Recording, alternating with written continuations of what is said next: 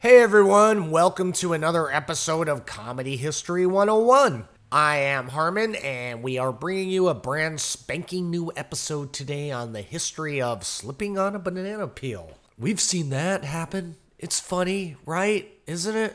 What kind of shoes would you make out of bananas? Slippers? We know the joke. Before we jump into the episode, hey everyone, take some time to subscribe, rate, and like us on iTunes. Just do it. That's all we really ask. And without further ado... You're stupid. Everybody's so stupid. Good thing about doing comedy in Russia, you have captured audience. You're stupid. Everybody's so stupid. Comedy History 101. So Woody Allen here is unzipping a giant banana. Yep. Here comes a man. And he's angry. He's about to run away with said banana. Yeah. He is slipping on gigantic banana peel. They sped up the footage a bit.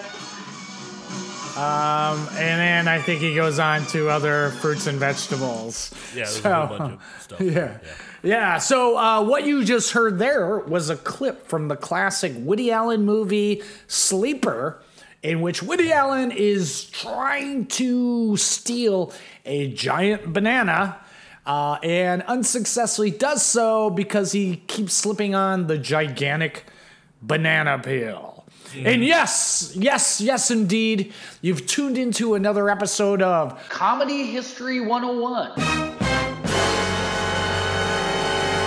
where we school you in comedy. I, of course, am Harmon Leon. We have been off for a while. With me, of course, Scott Kalanico. Scott, how have you been enjoying your time off from Comedy History 101? It was good. I'm doing really well. Whoa, Harmon, I slipped. You slipped on what? A banana peel. Man, they're slippery. Yeah, because banana peels are a comedy. Would you call it a comedy trope? It's a comedy trope. So. Yeah, the kids like using the word trope. I'll go along with the kids. Oh, first of all, Scott, first,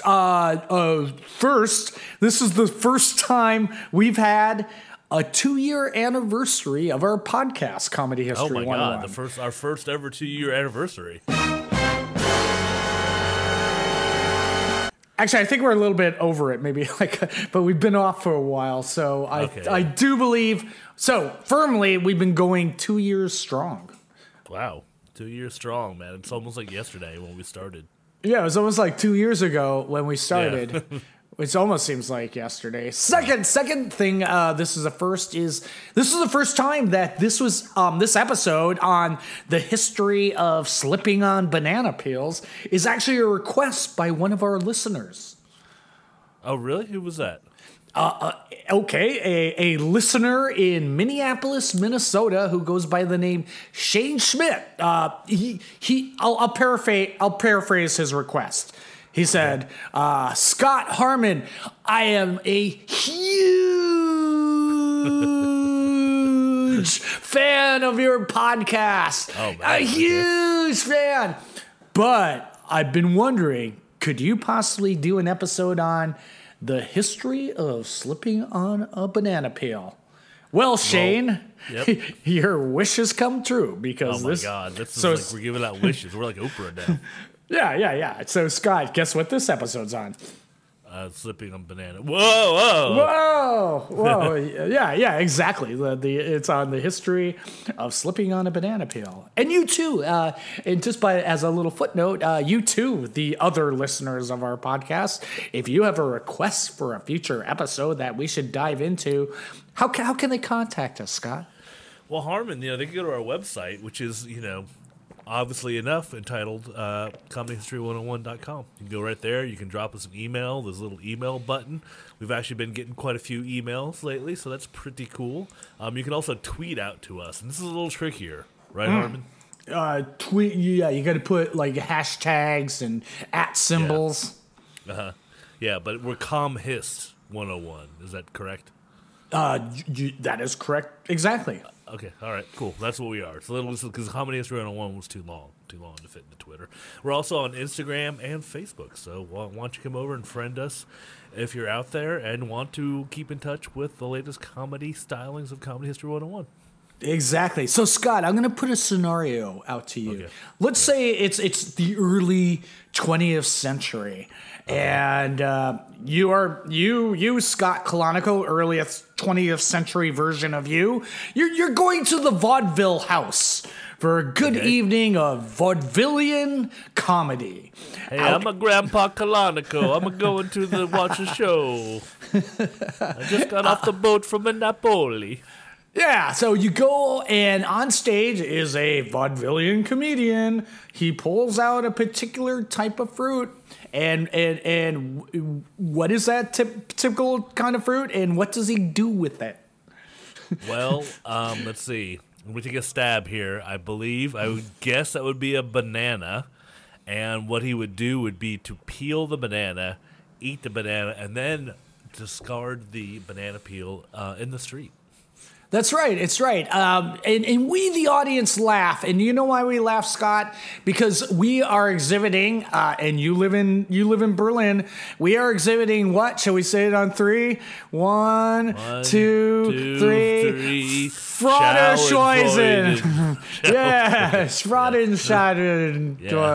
Yeah. So we are laughing at the misfortune of others. And in fact, Mel Brooks kind of summed up the whole comedy theory behind laughing at someone slipping on a banana peel, which is tragedy is when I get a hangnail.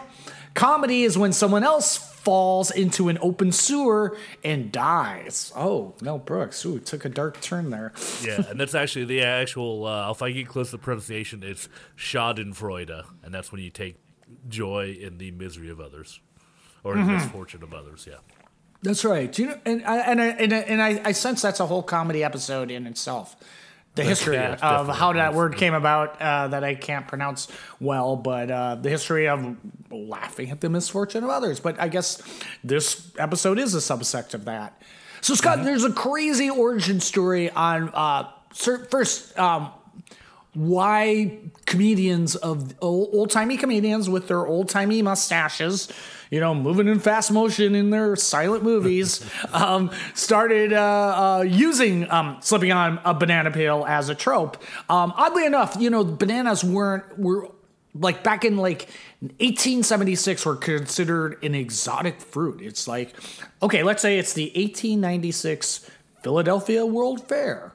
And that's where sort of bananas first were introduced to the United States. They were considered a delicacy, and they sold in old-timey money for 10 cents a piece. Oh, man, okay. Do you have the calculator to figure out how much that? I do not. Yeah, that's I don't either, but I'm going to take a stab. That's going to be roughly $100 a banana. That's going to be like that. You have to open a bank account to buy a banana, I think. No, it's probably but like equivalent to maybe like $5 or something. I don't know. We're not that specialist of podcasts. But they were so exotic. They were served wrapped in tinfoil and eaten, how, Scott? With a knife and a fork. Tinfoil. Hold on, I started going down the yeah, go ahead. $1. I got it. I have the answer. So $1 in 1885. 10 cents. 10 cents. So 10 cents in 1885 would be worth, approximately about $5. Yeah, for one banana. One banana. That's pretty expensive. Yeah. So again, on another podcast, I believe, what podcast was it? I can't remember. Maybe Backstory. That people would actually come up to the banana plant and actually poke it. Because it was like, they just didn't know what it was. So it was like a big hit of the 1876 Philadelphia World Fair. But things changed with the banana. And we have to do a little backstory into the history of the banana to make you understand, you know, why it became a comedy trope as it is. And I do believe I will probably use the word trope in this podcast. I think a good 20 to 25 times. You want to keep count? No, I think we'll let our listeners do that. And I guess whoever sends it in, they'll win a copy of your latest book. Oh, that's right. The one that's coming out in July, Tribe Spotting, Undercover Culture Stories. Yeah, Right. available on Amazon. Pre-order today. So it wasn't until shortly after the United Fruit Company sort of colonized South and Central America region, by importing bananas to the United States, and thus the term Banana Republic. Did you know that was the origin of Banana Republic, where a region is very dependent on one resource, and in this term, it was bananas. It was importing bananas to the United States was keeping a lot of these regions sort of going. Or in some cases, if the region wasn't performing as we thought they would, we would kind of install our own government in there. That's kind of also what it kind of means, a corrupt government, yeah. And which they could hear about more on our other podcast, This is the President, our political podcast. That's right. Available on iTunes. Subscribe today. Right. So United Fruit Company popularized the banana in the United States, and no longer were people buying them for 10 cents a piece and eating them wrapped in tinfoil and with a knife and fork. No. They became in hipster terms, back in the day, they became, bananas became a popular street food. Oh man, street bananas. They're kind of like the Detroit-style pizza of the 1850s, huh? Don't mock Detroit. Detroit-style pizza is actually really good. I liked it, dude. I loved it. Yeah. Austin, but it was on different crust, interesting crust. Yeah, very crunchy. So they became a popular street food. Probably served in instead of street food trucks. Do they probably just have horse-drawn carriage? Hipsters were selling the bananas with twirly mustaches. The twirly mustaches remains to this day. Yeah. So in the early 19th century, a man named Carl B. Frank began importing Panamanian bananas to New York, and it quickly caught on. And so these are cheap. We like these bananas. And what would people do with their banana peels, for God's sake, Scott? They would just throw them into the street, Harmon, if you could believe it. A banana peel in the street. Yeah, and so, you might not think one banana peel, that's going to cause people to slip, but these are bananas that were rotting away in the New York summer sun. They were slime covered, and they became a potential and often fatal booby trap. Ooh. Yeah, and you know what, Harmon, I was reading, a lot of these cities, they would just kind of they would turn pigs loose in the street to go around and eat all the garbage. That was kind of like their early sanitation back in the day. Oh, I didn't know that Trump had relatives back then. Ha, ha, ha, ha, ha. Don't get too political. This is the apolitical podcast. This is comedy, family friendly, Yeah, so anyways, we have a bunch of articles here that were written back in the day that kind of spelled out the foibles of having these banana peels in the street. The first earliest reference was in 1854 in do you know how to pronounce this? The Thibodeau Minerva. I think that's a newspaper in Louisiana. Thibodeau Minerva, Louisiana paper. Yeah. So they actually penned a joke. If you step on a piece of banana peel and slip and dislocate your ankle in front of a doctor's office, don't entertain the idea that the MD put it there in hopes that someone would break his limbs and give him a job. Scooby-Doo-bop-bop-bop. I don't know, whatever the catchphrase is. I think these need to be more in old-timey voices, maybe. Yeah, okay. Do you want to take the next one? This is a Passover service? And, this is... and so, for example, Harmon, to show you how prevalent and how far back this goes, back in 1861, children were being, that's right when the Civil War started. Children were being warned in a Sunday school paper against throwing their banana on a sidewalk. And in this Sunday school paper, it told the dire story about a man who slipped on a banana peel, broke his leg, had to have it amputated, lost his job, and wound up in the poorhouse with his wife and children. The story concludes with this line. Now I'll do my old-timey voice. Yeah. Now you wonder why I don't Now you wonder why I say don't throw orange or banana peel on the sidewalk? Oh, that was more like a Teddy Roosevelt. So this is 1861. Really, was that going maybe into like 1910, maybe? it was very Rooseveltian. Yeah, Okay, yeah. all right. But the point made is like Right. basically if you slip on a banana peel, you'll end up in the poorhouse. Right, yeah, it's horrible, dude. Yeah, so in 1880, Harper's Weekly also jumped in and published a kind of they attributed slipping on banana peels to xenophobia. Whoa. Yeah. Ooh, what? So instead of saying build that wall about immigrants, Harper's Weekly in 1880 published a cartoon in which the first panel labeled cause in parentheses showed an Irishman munching on a banana and discarding the peel on the sidewalk. And in front of him is a top-hatted, cane-twirling gentleman. Think of the guy on the Monopoly board. And the second panel labeled effect. The gentleman is being carried away on a stretcher. Now, I was trying to find out some kind of reference for this. Like, I want to know like how we could tell he was an Irish guy.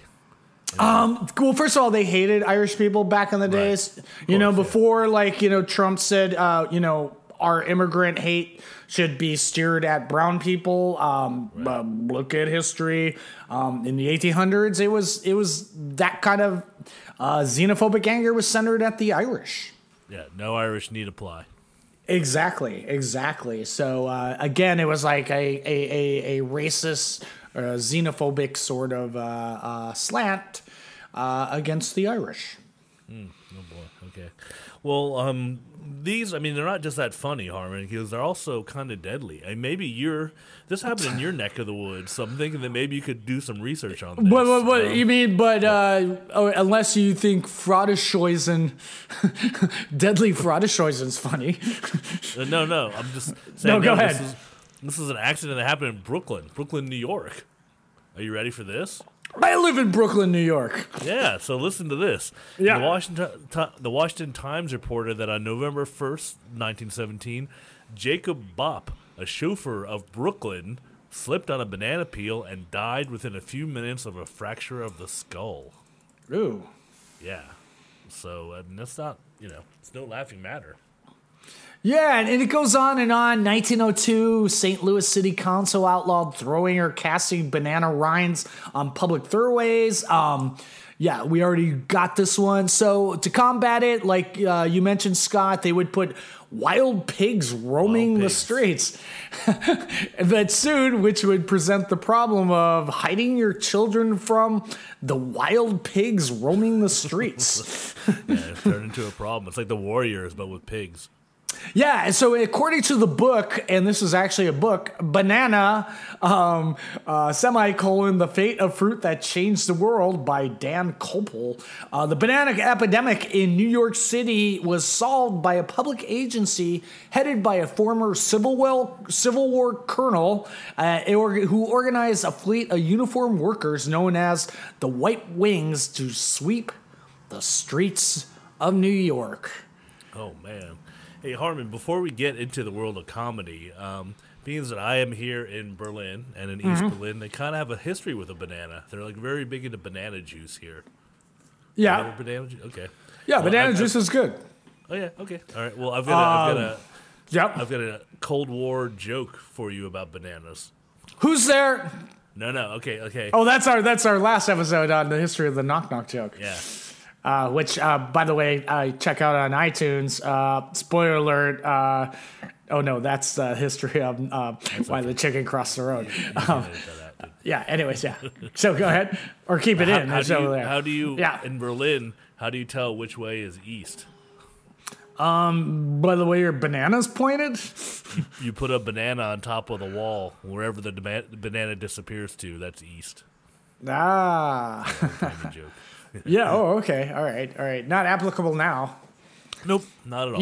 You put a banana on top of the wall, and whatever way David Hasselhoff eats it when he's tearing down the wall and opening up freedom. The German that's people. Yes. Yeah. What was the song he sang up there? Freedom.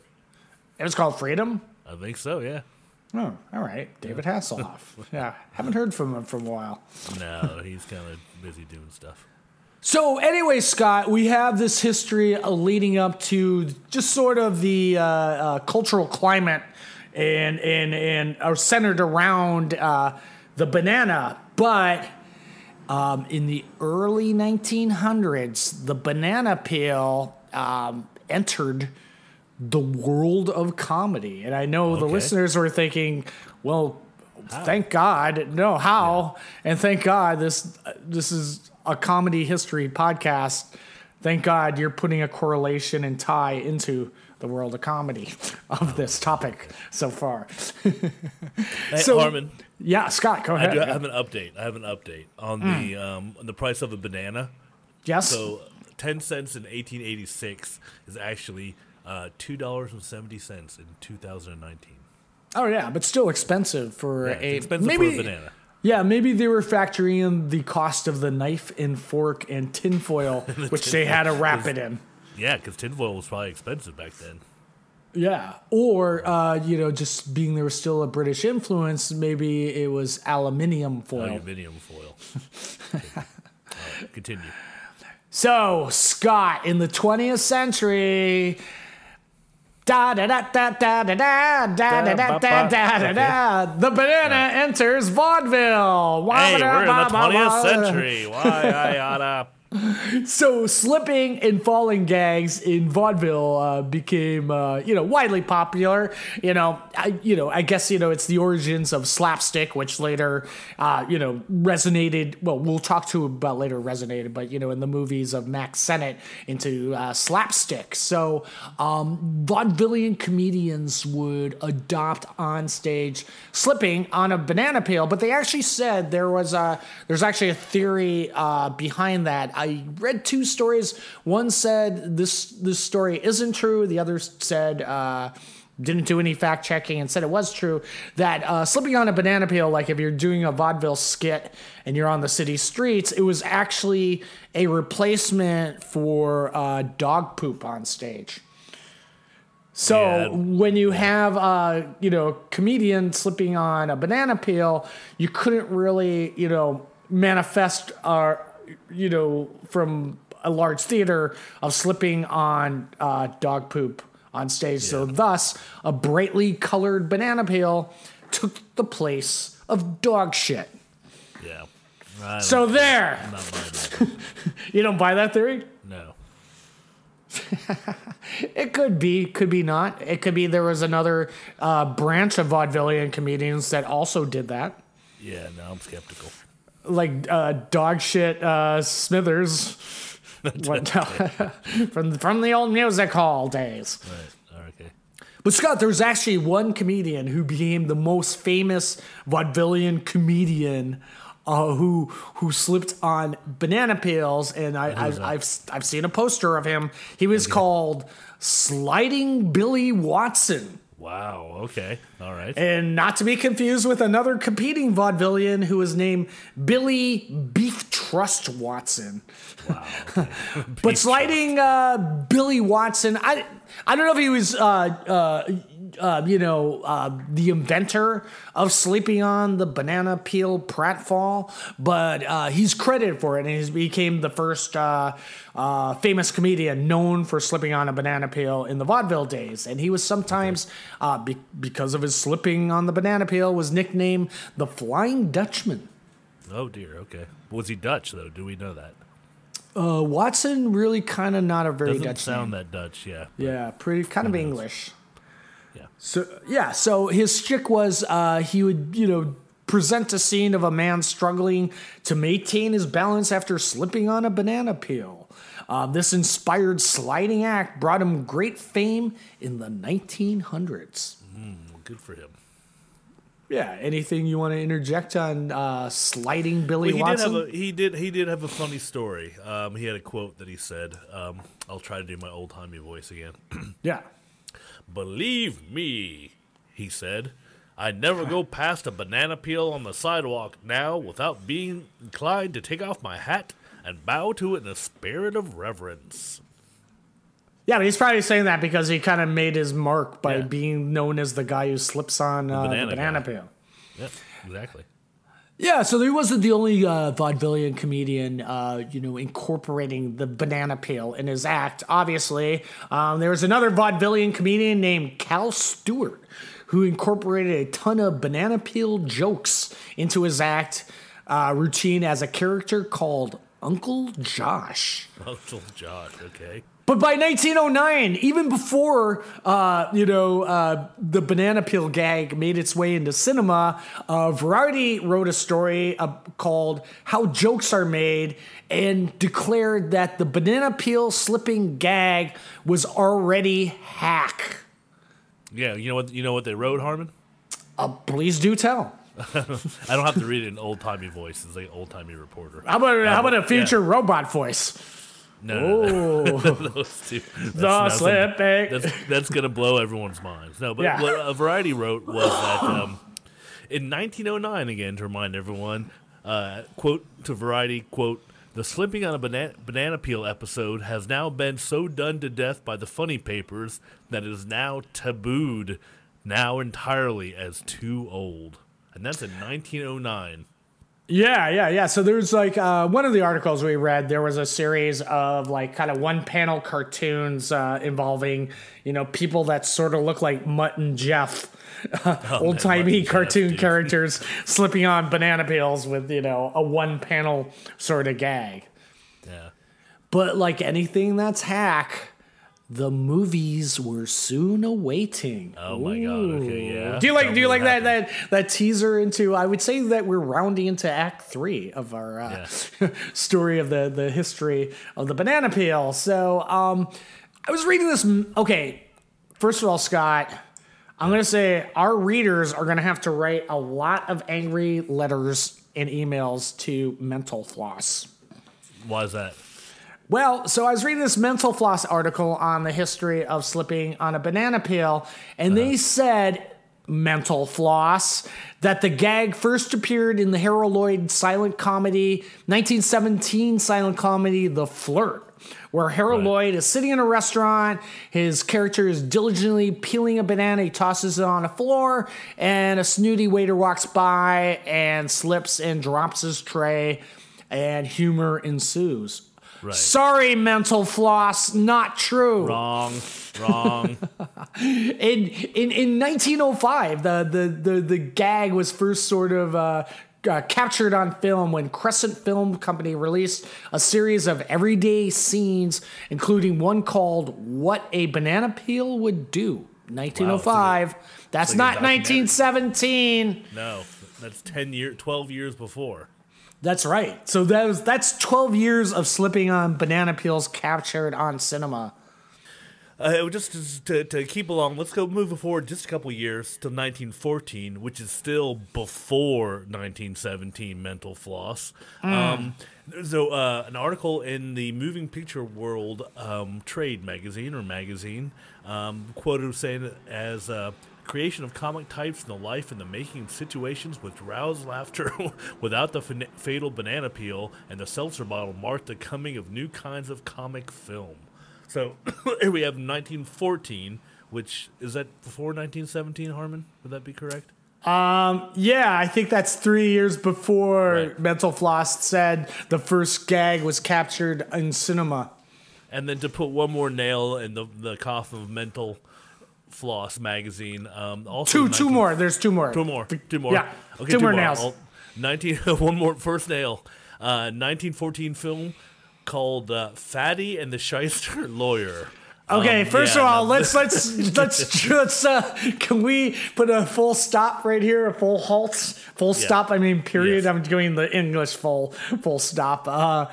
What do you think? There's some ethnic stereotypes going on in Fatty and the Shyster Lawyer. Yeah. Also body shaming, dude. It's not being body positive if they're calling this guy Fatty. And also, the star of Fatty and the Shyster Lawyer was not silent film star and soon to be disgraced silent film star Fatty Arbuckle. No, it's not. It's a different Fatty. Yeah, it's a different Fatty. Oh wow. Okay. Yeah. So Body just in shaming summary, across the board. yeah, and I can almost picture how they would depict the shyster lawyer, and it's not good at all. No, it's not. So let's move on to something good. But I do like But the premise of that, which is was Fatty slips on a banana peel, waiting for a streetcar, and then rival lawyers sent business. Yeah, so that and the name of that firm is Steal and Gouge, which is nice. Yeah. So anyway, and then here was the first thing I came across when researching this to put the final nail in Mental Floss's coffin. 1915, Charlie Chaplin. So we haven't heard of those other movies, but in 1915, Charlie Chaplin had a silent movie called By the Sea, in which he has a great slipping on a banana peel gag. He eats the banana, he tosses it over his shoulder, he goes to walk away, he slips. Two years before Mental Floss said Harold Lloyd's first the flip. Oh, Mental Floss, you're gonna get so many angry letters from our listeners. Oh yeah. By the time that Mental Floss said the first comedy gag of slipping on a banana peel took place, it was already sort of hack. I'm already tired of it. So yeah, again, it became like a well-known trope in the silent comedy world. Buster Keaton heightened the gag, and this is actually a very funny clip. And this actually shows it was kind of hack.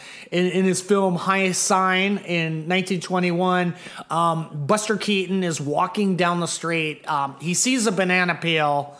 He walks over it, and he doesn't slip. And he makes a funny, I think it was like some sort of like funny high sign, kind of like to the camera. Yeah. What does that mean? That high sign? It's kind of like it's just like I got you. Yeah. It's sort of like I got you sort of sign. Yeah. So he does that after walking over a banana peel, not seeing the second banana peel, which he slips on. Yeah, there you go. So it's kind of in meta. Yeah, it's good. And earlier in that, it's actually kind of a funny thing where Buster Keaton, there's a police officer on the corner, and he takes and first of all, you couldn't do this. Tell me how many ways what would happen if Buster Keaton did this in 2019. He sees a police officer, he takes the gun out of his holster and replaces it with a banana. What would happen to Buster Keaton if he did that in 2019? He'd be going to jail. He'd be shot, man. No, he'd be shot. Yeah. So then the police officer later seen, and why there's a banana peel on the sidewalk is there's a crook, a no good Nick looking type. So the police officer pulls out what he thinks is his gun, and it's the banana, and the no good Nick takes the banana and eats it in front of the cop, and then tosses the banana peel on the sidewalk, which later Buster Keaton encounters. Oh, so but the crook, the no good Nick doesn't slip on it. No, but Buster Keaton, he walks over it, gives the high sign, then slips on the other one. Okay, all right. Yeah, and later, he in 1928 in his movie The Cameraman, Buster Keaton does another, slip on the banana peel again. I don't know what we have at that. In 1926, though, Harold Lloyd did a great take on slipping on the banana peel. Again, it's like a comedy trope. So it's like these great comedians of the time, like Buster Keaton, Harold Lloyd, and Charlie Chaplin, they would try to reinvent the slipping on a banana peel gag. So this one has hanging from a bus, doing an acrobatic sort of stunt, hanging from the bus, and he actually slips on a banana peel that's on the hood of the bus while it's moving. It's kind of like he's kind of like the Jackie Chan of his time. Oh yeah, definitely. I've seen that clip. But do you see Laurel and Hardy in the 1927 film Battle of the Century? Well, in that case, Harmon, the banana peel trick is just the impetus for, as you would assume from the title, there is a big battle, but because it's Laurel and Hardy, it's a pie fight. It's a pie fight battle. Yeah, so basically the gag is a guy who works at a pie shop. He's walking in, he slips on a banana peel that I think Laurel throws on the sidewalk, but they still have the actual banana in their hand, and they just do a great physical gag of switching off. Like Hardy keeps handing it to Laurel. He thinks it is in his hand. It always sort of ends up in Hardy's hand. Hal Roach, man. Yeah, he fucked over Laurel and Hardy, by the way, financially. Basically, Hal Roach sort of fucked him over, which is so they had to go on the road like the year before like Hardy died to go like play music halls in the UK. Shit, yeah. But it's just it's like they were just like completely forgotten in history. Yeah. You know, up until television came about. Right, exactly. Yeah, but they I just wanted to point out, Harmon, that the pie shop in the Laurel and Hardy banana slipping gag movie, it's actually called Ye Old Pie Shop, spelled old-timey. Yeah, old-timey spelling. Just another footnote, and again, yes, we will do a history. Yeah, let's do a history of Laurel and Hardy as it parallels, that chapter from the Laurel and Hardy movie. But, interesting tidbit, I do believe it's some crazy stat like 65% or over 65% of Laurel and Hardy's movies were silent movies. Really? Okay. All right. Yeah, I mean, we think of them in the modern era, but they were just like cranking out those silent movies. You know, you would do like a few, in a week. Yeah, the one-reelers. Yeah, exactly. So Scott, it kind of brings us up to what we covered at the top of the show, which is what year did Woody Allen's Sleeper come out? That was 1973. Yeah, which brings back Woody Allen again, much like Buster Keaton and Laurel and Hardy and Harold Lloyd. They're always trying to reinvent the comedy trope of slipping on a banana peel, and Woody Allen did just the same. Again, Sleeper is like a big homage to silent films because they have those long sequences just set to music, and it's just all physical comedy where Woody Allen is thrust into the future and he's trying to steal some organic food of like a banana like twice his size. He unpeels it and he gets chased and he ends up slipping on the gigantic banana peel. Yeah, it's wacky, as you would say. Yeah. Anything you've seen in modern history of people slipping on banana peels? No, I was just trying to think about that. I was trying to think of what other movie that we could have banana. Maybe, you know what, Harmon? You know who might be able to help us? Ghostbusters? No, our listeners. Our listeners. They could how could they do that? They could tweet to us. They could email us. They could go to our website and fill in the contact form. If they think of a movie that there's a banana that we forgot, we'll be sure to mention them on the air. Or we should make the movie a banana which we forgot. What? That should be a movie. Like the movie title? Yeah. The banana which we forgot. A banana too far. Yeah. Right. So Scott, this whole myth, okay, so in the 1900s, it was such a big ordeal of people walking down a city street, slipping on a banana peel. Some of them would end up dying or in the poorhouse, losing all their children. Why don't we see in modern day, why don't we see people slipping on banana peels? Well, I mean, it's interesting, Harmon. We got a couple of, of course, the Mythbusters guys covered this one back in 2009. And they decided, they did some testings with a number of different banana peels. They said they were definitely slippery, but it was kind of hard to just take a bad fall on just a single peel, as you would see in some of these movies. They said it's probably not likely to happen by accident. Also, and one of our other favorite podcasts, How Stuff Works. No, that's stuff you should know on the How Stuff Works network. But we still love How Stuff Works, too, as well. Yeah, though I don't listen as much as often as I used to. Yeah, but, still a good podcast. That there's friction friction determines the actual likelihood of one slipping on a banana. For example, the less friction between a foot and the peel in question, the more one is likely to slip. So, but the thing they point out is that Everybody has like the sneakers and the tennis shoes and stuff with like anti-slip soles. Kind of those are basic now, so it's kind of designed with risks like that in mind, so people aren't as likely to slip on a banana peel as like in the old-timey days. Yeah, old-timey days when everyone wore flip-flops. Flip-flops and wooden Whoa, shoes. my wooden Dutch shoes. Whoa. Oh, my leather bottom soled shoes. Yeah. Whoa, with nails in the sole. The But Scott, there is one particular reason why we don't see people on a daily basis slipping on discarded banana peels. Are you ready for your mind to be blown? Okay, I'm ready. The bananas, get this, that we eat today. Are you with me? Yeah, I'm following. I'm going. Weren't the same bananas as we have today. Whoa. Really? Interesting. And what can you go into that a little bit deeper? Or? Yeah, so, and again, I recently heard, I think it was the same podcast I heard on about how this was the big exotic hit at the Philadelphia World's Fair, but the bananas we eat today are a variety called Cavendish.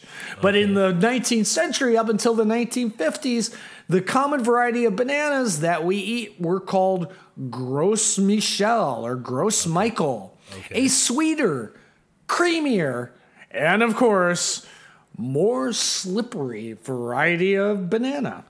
Ah, okay. All right. So the bananas were slipperier back in the day. Yeah. And again, this is like sort of how the I forgot like the context of this, but it's like sort of when you invest in one particular strand of a horticulture, right. And a particular disease can come and wipe out that whole strand, which is the case of what happened in 1950. A devastating strand of Panama disease spread through the banana plantations of Central and South America, almost destroying the Gros Michel variety altogether. Ooh, wow.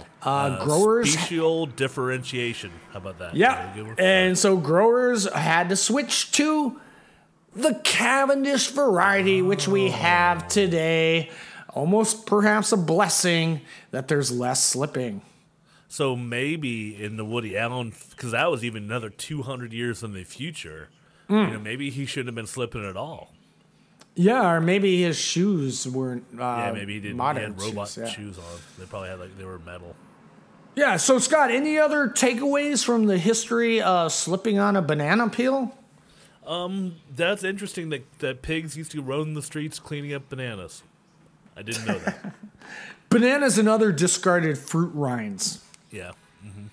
I wonder how that got stopped. What? the pigs, like suddenly there had to be a day when there's pigs and then a day when no pigs. Yeah, all of a sudden the pigs stopped. Yeah, that would have been the day the pigs stopped, dude. That should be. Well, I think it's just like one of those,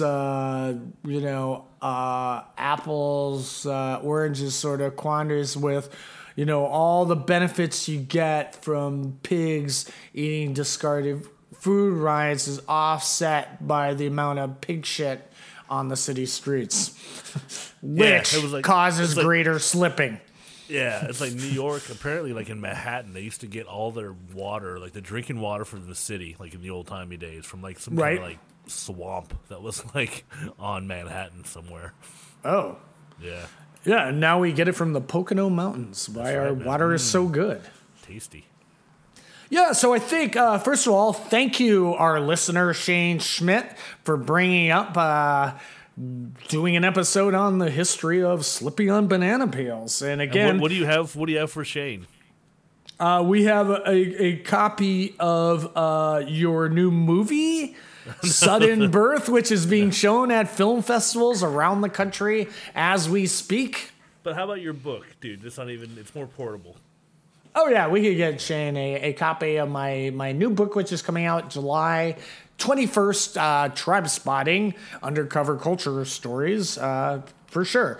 And if you want to suggest an idea and get a copy of my new book, which hasn't even been released yet, once again, drop us a line at comedyhistory101.com and all the social medias. It's easy to find. And with that, Scott, I think it's time to plug away. All right. Well, thank you, Harmon. As you mentioned, yes, I do have a film that Harmon produced. I wrote and directed. It's a documentary short entitled Everything You Want to Know About Sudden Birth, But We're Afraid to Ask. Kind of an oral history of one of the worst police officer training films ever made. Believe it or not, it is funny. But this weekend, actually, we're showing up in your area, Harmon. We're showing at the Montclair International Film Festival over there in New Jersey. Next week, we'll be at the Maryland Film Festival and then the Chicago Film Festival. And then we're wrapping up the month of May at the Mountain Film Festival out in Telluride, Colorado, with plenty more places after that. Nice, man. They like you in Colorado. That'll be your third showing in the Rocky Mountains. Yeah, it was nice. Nice out there. So, pretty cool. And then we just got word that we will be showing at the Rooftop Film Festival there in New York City. And I think if people are lucky enough, you might be able to meet Harmon in person. Oh, when is that? It's not until they don't really have a date yet. It's during the summer sometime. Oh, cool. Yeah, and probably we could give away some tickets or something like that to people who comment, like us, and subscribe on iTunes. Yep, exactly. And for me, in the immediate future, I have a show this Thursday at the Red Room, Thursday, May 9th. Yes, May 9th is this Thursday, 7 p.m. I have my show, The Moth, a parody show of The Moth. Hey, listeners, you know The Moth. You listen to The Moth Radio Hour. My question is, how long can you listen to that without wanting to scrape your own ears out? Well, my show, The Moth, a parody show of The Moth, we satirize every single aspect that you would see at a typical Moth show. So come on down this Thursday to the Red Room above the KGB bar in the Lower East Side and come and see The Moth. And with that, I think it wraps up another episode of Comedy History 101. where we school you in comedy. We will be back on our regular schedule next week with a brand new episode. Thanks a lot for tuning in, and bye-bye. Bye-bye. You're stupid. Everybody's so stupid. Good thing about doing comedy in Russia, you have captured audience. You're stupid. Everybody's so stupid. Comedy History 101.